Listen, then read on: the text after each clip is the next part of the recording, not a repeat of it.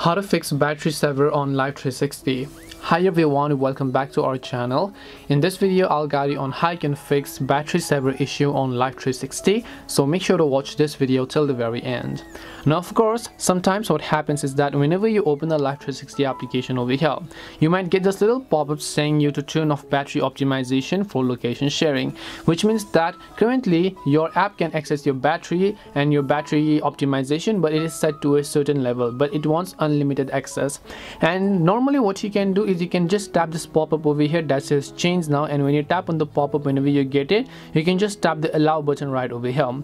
But in case you just happen to miss it and every time you reopen the app you get that kind of pop-up, in that case what you want to do is just long press the Life360 app icon, tap the I button that says app info. It will take you to the app information page. Once you hear, what you want to do is right over here you'll find this option known as app battery usage. Just tap on it, and currently you can say it is set to optimize. But for Life360, what we need to do is we need to set it to unrestricted, and when we do this, the battery saver will be successfully fixed. This way you can fix battery saver issue on Life360. Hope this video was very helpful. If you have any questions, feel free to leave them down. Thank you very much for watching till the end of this tutorial, and see you soon in the next video.